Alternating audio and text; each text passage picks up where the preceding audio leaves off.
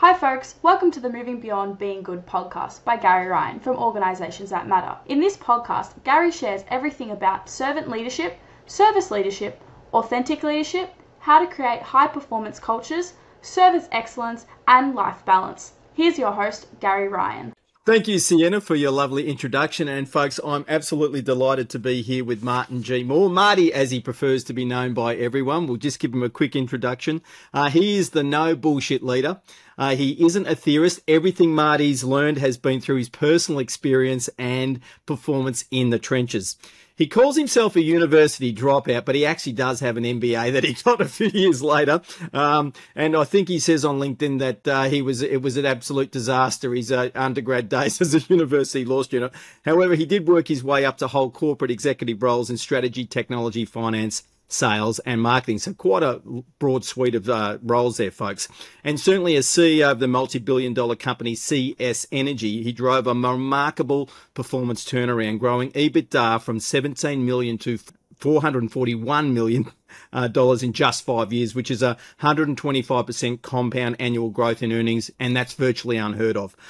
In 2018, he left the corporate world to create the Your CEO Mentor, and we'll talk about that journey here today. And it's a business he founded with his daughter, Emma Green. And since then, his direct cut-through approach has made the No Bullshit Leadership one of the top leadership podcasts globally. It's one of the podcasts that I certainly tune into twice a week, as you'll hear today. And that's had over 4 million downloads, folks, which is just extraordinary, in over 150 plus countries. And his book, No Bullshit Leadership, debuted at number 2 on the Wall Street Journal. And his sole purpose, which is really the reason why we're here today, is to improve the quality of leaderships globally. Marty, welcome and thanks for spending some time with us today. Thanks, Gary. You've still got time to talk to me after that introduction? Yeah, well, it's all got to be told, because there's still maybe some folk out there that don't know who you are. So I'm glad to be able to introduce you to my audience. Now, I am interested to know what you think about leadership and its current state at the moment, because that global perspective, that your sole purpose is about enhancing it. So what do you think about where we're at with leadership globally at the moment? Well, Gary, I think in a lot of the jurisdictions I operate in, I see that leadership has become very weak. And when I say weak, it's been a general degradation over time for all the right reasons. And I think the last 10 or 15 years of leadership content in the public domain has really been about desirable leadership attributes. Leaders need to be humble and authentic and fallible and transparent and so forth. And there's absolutely nothing wrong with that. In fact, those are incredibly desirable characteristics. However, I think we've lost touch with the primary function of leadership, which is to get results and create value for the person who's paying your wages. And I think leaders should bring that back into central focus. I'm here to get results, I'm here to get outcomes. And if you do it the right way, if you're a strong leader who has boundless empathy, you can do this in a way that will also be the best thing that the people who work for you will ever experience. And they'll have high impact, they will have high self-esteem, and they'll love what they do. And I think the trouble with focusing on the other attributes of, let's say, fallibility, is that you focus on that and you don't focus on your people. You focus on what you're trying to do yourself. Mm-hmm. And when you take the focus away from your people and just put it on yourself, it can be quite dangerous, and you can become quite a weak and permissive leader, letting your people run the show. Yeah, that's one of the things that I've certainly picked up through all of your work, through your podcast and through your book, Marty, is that you really do focus on enabling others to do their job, so that you, as the most senior leader, certainly when you're as a CEO, and you in your role as a CEO mentor, you're definitely coaching and teaching people to do this, is that it's actually about them, that your leadership's about them. But you talked about you need to be both strong and empathetic, which for some folk is two ends of the spectrum. Tell me a little bit more about how you think those two actually come together. Well, listen, I can give those examples around humility and fallibility and some of the other things we're talking about, but let's just stay with empathy for the moment. Empathy, in its purest form, is just the ability to see the world through someone else's eyes, to be able to understand their perspective and understand how they see things. And that is an incredible skill to have. So I'm from the camp of there's no such thing as too much empathy, there's no such thing as too highly developed an EQ. As long as you are strong enough to not let that affect doing the right thing, making the right decisions, and still retaining focus on the primary imperative, which is to deliver value and to do the best thing you can for your organisation.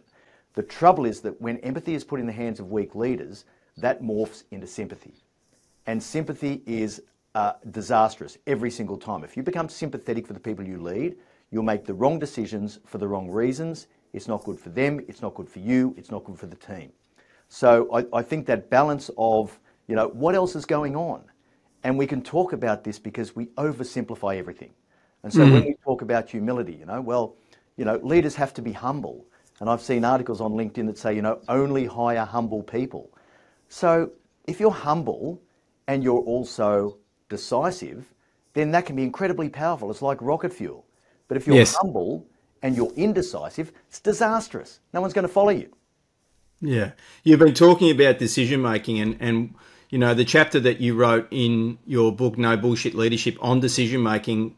I've announced publicly that if I was to ever write a chapter, I think you 100% nailed it. I don't need to write that chapter because you already did it. And I certainly see in my client base, Marty, a real challenge around decision-making for leaders. I don't know if it's a post-pandemic issue when everyone got separated and we haven't been in the office and culture's been such a challenging thing to do, but this idea that there's the democratic approach to decision-making seems to have crept in. And one of the things that you sort of talk about with regard to decision-making is one issue, one person, one decision. Would you like to tell us a little bit more about that for folk that might not have heard your perspective on decision-making?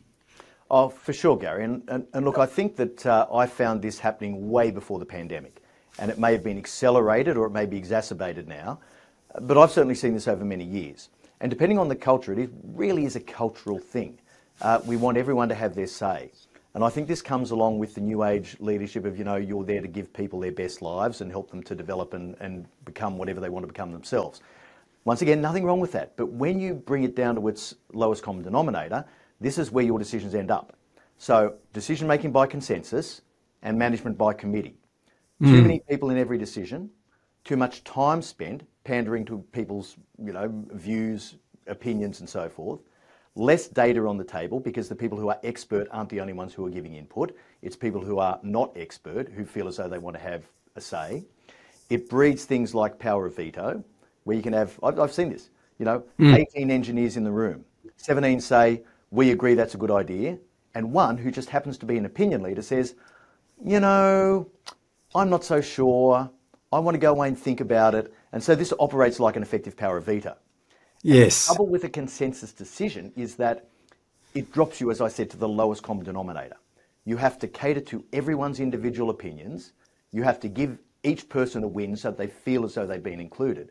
And what you end up with is the Frankenstein's monster of decisions, right? It's a decision that everyone can live with, no one's really happy with, and you wouldn't be able to find a person who actually says that's the right decision. They can say, you've made a concession to let my little bit in here, but I still don't think it's right. And so those are the worst decisions. And we think that a consensus decision is actually a good one, but it's not. And what it does is it completely erodes the concept of single point accountability. Yes. This is probably the most critical aspect of this, is that if you're going to make someone accountable for an outcome, they have to have the ability, the empowerment and the support to actually achieve that outcome on their own merits. And to do that, they've got to be able to make the decisions that affect that particular deliverable. So if you've got someone who's accountable, but then you make them beholden to 20 other people who all feel as though they want to have a say when they don't have any accountability at all, it's all care, no responsibility, you just end up in a shit place. That's all it is. Yeah, and look, again, I'm seeing that with a lot of my client base and trying to teach the leaders that one of the things they've got to do is increase clarity. Right, so they've got to increase role clarity. If you want people to be responsible and accountable, they need to know what their role is. They need to be able to say out loud what they're responsible for. They need to know what a great job for each of those responsibilities look like. And they need to be clear about what decisions they're meant to make that they're going to be held to account for. Okay. Now, that doesn't mean, you did mention consensus. It doesn't mean that you can't be working with people to understand where they're at, but ultimately you've still got to make the decision. And my take on your work, on your body of work, is that's what the strong part is. One of the things that I'm an advocate for is servant leadership, as you're aware of. And one of the 10 characteristics that Robert K. Greenleaf initially authored when he wrote the essay back in 1971 was around foresight. And I find a lot of people don't understand what he meant by foresight. And basically what he meant is that if you've got a vision of the future that you're striving to create, and today you can see some actions that you need to make some decisions on to enable you today to take the steps you need to make to get there, then you need to make those decisions. Interestingly, he says that foresight is nearly always unpopular. Totally. Yeah. Right? Yeah. It's unpopular. Sure. He actually went on to say that a lack of foresight is an ethical failure of leadership. Absolutely. And I certainly support that. I think that's exactly right. And you know, you're paid to do a job. Like as you go up through the hierarchy, you're paid more money to take on more accountability at a greater breadth and to make the decisions that are important with your perspective and your experience. And so drawing on the people around you is absolutely vital if you want to make a good decision. And of course, in my 8-point, you know, what makes a great decision frame, one of them is you've consulted appropriately with the expert people. You know, you can't bypass that step. And even though accountability at a single point should always override collaboration, it doesn't mean that the need to collaborate is completely obviated, or that you are excused from talking to anyone else and just going rogue and doing things unilaterally. It doesn't work that way. That's going to be just as bad a decision. So if you combine all these elements together, it gives you back one of the most critical elements of decision making, which is speed. And we underestimate and underrate the value of speed in the decision making process. But I see so many companies and so many teams just freeze. They just don't go anywhere because of the ambiguity of the environment, because of their need to go through endless rounds of consultation that are just soul destroying. And everyone feels this. It just sucks everyone down into this vortex. Yeah. Look, I'm seeing that a lot in the not-for-profit sector in particular, which is really fascinating because they really don't have the financial resources to waste time. And they don't have the financial resources, nor often the people to waste time either, yet they go in so many circles not taking advantage of opportunities. And this idea of not-for-profit doesn't mean you can't be not-for-surplus. Absolutely true. Yeah. Which actually, you go. Sorry. I take a very interesting spin on not-for-profit activity, and I think when I talk about the centre of everything has to be value delivery, it doesn't matter whether it's a not-for-profit or a government organisation or an NGO or a Fortune 100 company. This is still the principle, and value in a not-for-profit is basically serving the people in the communities that you're there to serve.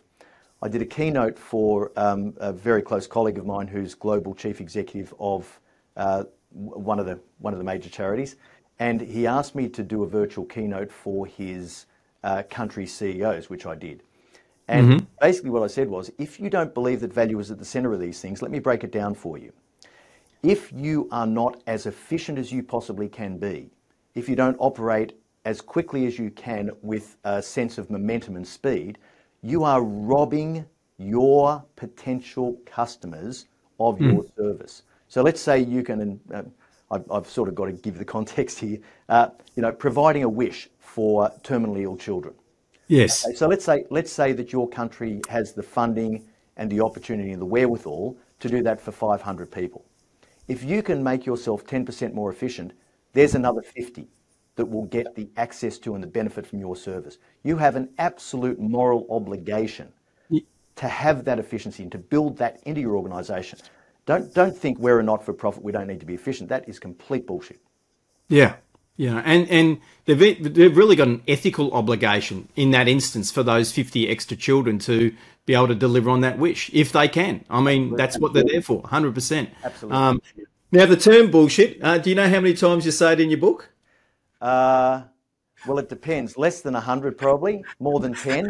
But don't forget that on the heading of every second page, it says No Bullshit Leadership, because that's the name of the book. So if you take those out where there's, 260 pages or something, so you're looking at 130 there. So I don't know, maybe 100. Well, you got me there because when I did my little search on Kindle, it only came up with 30, but of course it is on the header of every second page. So it didn't count that for some reason. Yes, and you would have found the 30 where I actually spelled bullshit out fully, as opposed to putting the exclamation mark in there. Correct. Yes, yeah.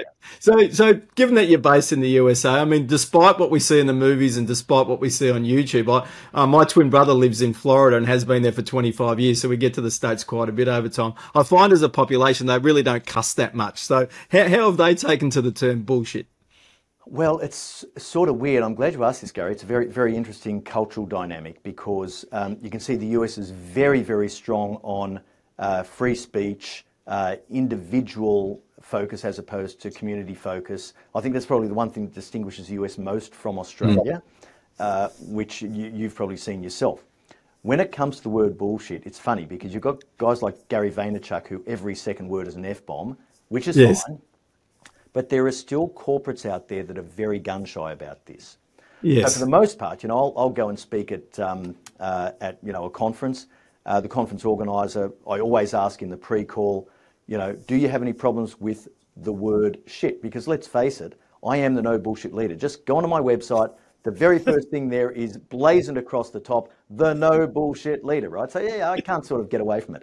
And we've in fact even doubled down in the last probably 6 months or so with that, because that's my differentiator. Yes. So to make like a really short answer long, forgive me for this, but the first thing is, yes, there is still an element of people being gun shy, and particularly when it's large corporates, because they go, all we need is one person to complain to HR and we've got a situation which we have to deal with, and we don't want that. And a lot of what they do is risk mitigation. We just don't want any waves. So some of that plays in. Personally, and Emma and I talk about this frequently, we believe that this is just a good filter to have up front. If people can't handle the word bullshit, then there's no way they're going to be able to handle the directness and the hard-hitting cut-through of the messages that I give in my leadership content. So it's almost like this awesome filter up front so that you're not mucking around with non-genuine people who aren't your audience anyway. So we have a very, very clear target audience, and they're people who actually want to hear the truth. They're not people who want to, play the general pantomime of corporate leadership. But I will just say on a funny note on the end, everyone says to me, that word sounds so much better with an Australian accent. Yes, it does. Yes, it does. I think most swear words sound better coming out of an Aussie accent, to be brutally honest. As I say, I swear like a drunken sailor, even compared to my, Aussie compatriots. So, hey, how I managed to get through a keynote and only say bullshit 3 times is quite miraculous, I think. So that leads me to where did you get to formulate your ideas around leadership? Like, how did that happen? Because not everyone's as clear as you are.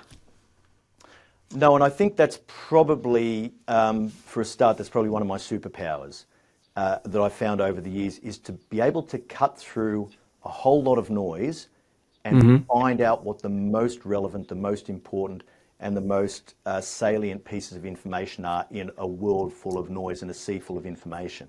So in terms of pattern recognition and sense making, that's really one of my skills.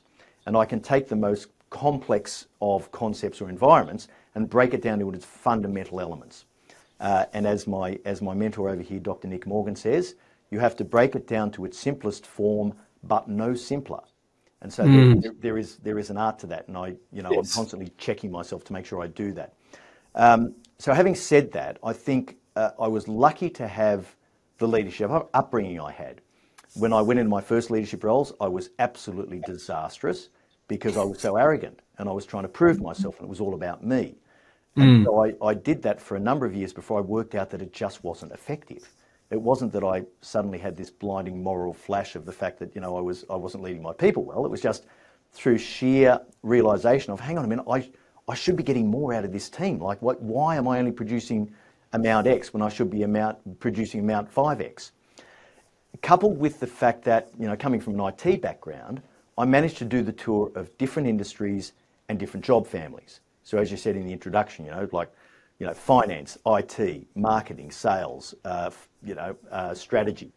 And I also went through a number of industries: mining, insurance, energy, transportation. So, you know, I'd done the tour, and what I realised was, because I wasn't particularly skilled in anything in the sort of deep way that you see executives who come through an industry, I had to get better at getting results through other people. I had no other choice. And I would walk into an organisation. My job at CS Energy was my first CEO job, and it was in a company that I'd never been in the industry before.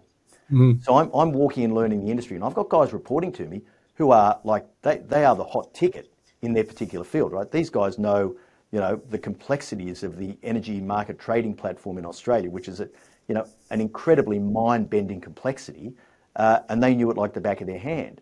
And so when I walked in, they're looking at me as if to go, you know, and you're here why? Which is fair enough, right? And I like to say, you know, you want a team where on any given day, at least half of your direct reports think they can do your job better than you. Like that's the sort of team you're trying to build, right?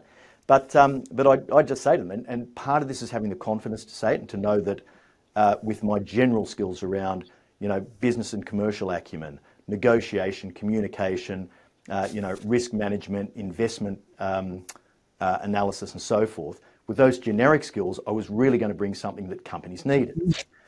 So it was a case of, okay, you guys are expert in your fields, and I need you. Like, you know, I need you, because I know, like, when it comes to this industry, I don't know shit from strawberry jam. So I'm going to be relying on you heavily to teach me in that first 6 months so that I can get a working, operating knowledge of this business. But while you're doing that, you might just want to have a look at what I do, because the board's brought me in for a reason, and they obviously think there's some stuff that I can do that you guys can't, which is why I'm in this seat. So you help me out. I'll be very respectful and learn from you as much as I can. I'll suck up from you like a sponge. In the meantime, you just have a look and see if there's something I do different that's going to get us better results. Yes. So that's a combination. Yeah. I'm hearing that, Marty, is a combination of humility to go, I don't really know this game, you know it better than me. But strength on the other side is I actually know what I'm good at, and you know, you need to be aware that that's here, it's present. I've been hired for a reason. It really is that combination of those two attributes sticking together. Yeah, yes, it is. And you know, I just wrote a pitch the other day for an article I'm writing for a magazine about the concepts of confidence, arrogance, and self-doubt. Yes. And you hear a lot of stuff these days about imposter syndrome, with the expectation that, you know, well, we all feel imposter syndrome. Don't worry about it. Push it aside. It's nothing to worry about. Be confident and go forward. But in my view, these self-doubts that come up are absolutely critical in self-regulation and awareness. And so I like to say, you know, when you get these self-doubts, hey, listen to them. You've got to be confident, and you've got to have the confidence in your own capability and what you're doing and the path you're taking. But if you stop listening to your doubts, this is when confidence goes into overconfidence, which then goes into arrogance. Yeah. And so the relationship between confidence, arrogance, and self-doubt is actually a really tricky balance, but it's a really important one to think through the right way. Yeah. Yeah, a lot of what you've been talking about are continuums rather than either ors. Oh, for sure. And yeah, and that's a big differentiator that I think for whatever reason, folk out there at the moment see the world black and white. I don't know if it's because of liking and disliking. I don't know if that's the catalyst, Marty, but most of life is in fact a continuum, as you've been describing, and it's about finding that balance within that continuum and building your understanding over time. Now, earlier you mentioned that you have a mentor yourself. You are the CEO mentor. How long have you been seeking mentorship yourself through your journey, Marty? Oh, well, always. I've always sought out mentors, if not formally, and they're not always formal arrangements. No. But it's knowing that you have people in your life and in your sphere who you can call upon for their guidance at critical points. And when I was in executive roles, I would have had 2 or 3 mentors in different areas at any given point in time. So there's one guy who was just my mentor in industrial relations. You know, yes. I'm good at a lot of things. I'm shit at industrial relations, right? I don't have the patience for it. And I find the behaviours that go around that so distasteful that it really pushes my ability to be calm and composed. And so I know that that's not where I'm at my best. And so quite often I would call this colleague of mine and say, hey mate, can we just go and grab a lunch? Let me take you lunch. We'll go down to the Brisbane Club. Let's sit down. I just need you to talk me through a particular issue. What are these guys actually trying to achieve here? and I would get this inside scoop from someone who'd grown up, on the waterfront in a highly unionised environment, and then had transitioned through to executive management and was part of the waterfront reform in the late 90s. So this was a guy who'd seen everything, knew every trick in the book, and the way he explained it to me gave me a lot more confidence that when I was making decisions, they might actually be the right ones. So yes. I've had mentors in industrial relations, in complex commercial matters, particularly when it comes to mergers and acquisitions and things like that, where I don't have a huge amount of direct experience. But these days, I've got mentors in speaking, in writing, in a whole bunch of stuff. And Emma, my daughter and the CEO of our business, she's my mentor in terms of all things digital marketing and social media and everything else. I learn an enormous amount from her and Tash, who runs our marketing team, every week. The things they do, and I'll question something, I'll go, well, we're doing this for this reason. I go, okay, great, thanks, I understand. And but I couldn't do what I do. I wouldn't be out there. No one would be downloading my podcast if they can't find it. No, well, Emma's certainly done a terrific job getting over 4 million downloads and 150 plus companies. Now, I would like to just inquire a little bit about that transition from being the CEO of CS Energy to becoming the CEO mentor and working with your daughter, which is a great arrangement, no doubt, with her being the CEO. What were some key insights, one or two key insights about that transition, Marty? I think the transition was a revelation for me in a number of ways, Gary. I think the first one was, and most of it was quite expected. I expected that it would be hard now that I couldn't just see a problem and say, let's get a team of analysts together to have a look at that, or can you bring the legal team in to get some advice on this, right? That sort of disappears when you don't have those resources. So I expected that. A couple of things I didn't expect. Emma herself was a revelation to me. I knew she was smart. I trusted her implicitly, of course. We know each other very, very well. But in terms of her work ethic, her drive, her passion, her commitment, and her ability to do pretty much anything. I had a bunch of budget in the first year for developing a website. She's gone, we're not spending that. And I've gone, what do you mean? She said, well, I can do that. I'll learn how to build a website. So she taught herself Squarespace and Canva and built our first website, which we're still using to this day in the corporate website. So her ability to do virtually anything actually surprised me. It took me by surprise, even though I knew she was good. The other thing that I think took me by surprise is that when I was in the corporate world, oh my God, Gary, I used to think I was so good. I used to be able to go from these really complex, deeply complex issues and just bounce between them in a day. I could do a meeting with, on a super complex commercial issue. Then I'm negotiating with a joint venture partner. Then I'm sitting in a board meeting talking about, compliance activity. Like, I was so impressed with myself. It was hilarious, right? I used to think, oh my God, I'm so good. I can just whip between these things. My mental capacity is unbelievable. Well, I realized when I started my own business that it's the most inefficient way to work. And I realized the power of being able to focus to the point where you can actually get into a flow state. And you just see the hours pass while you're so engrossed in something. The continuity is so good, and the production and productivity is out of this world. And so that was another interesting learning, because I thought I was still going to be the bounce around to every complex issue I could find guy. And when I realized the power of focus and the power of getting into that flow state, it incredibly surprised me. I was shocked.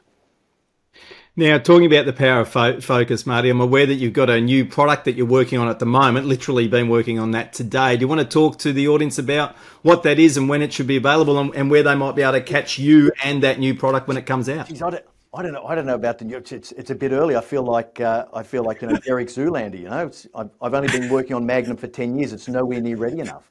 But no, not like that. No, we've just been putting together some new online content that we're going to release in evergreen mode. And we're focusing now a little bit more, not just on leaders, but on leaders' career paths. And so this one that we're just sort of wrapping at the moment is called Landing Your Dream Job, which will be available soon. But I think anyone who wants to know anything about me, it's really simple, martingmoore.com. Right, that's it. Go to martingmoore.com.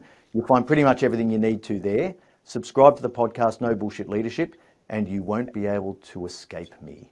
Every time you log on to social media, my face will be there, because the team does such an awesome job at getting the content out there. So there's heaps and heaps and heaps and heaps of free content, hopefully high value, because to improve the quality of leaders globally, we know that 99% of people who come into contact with our material are never going to spend a cent with us.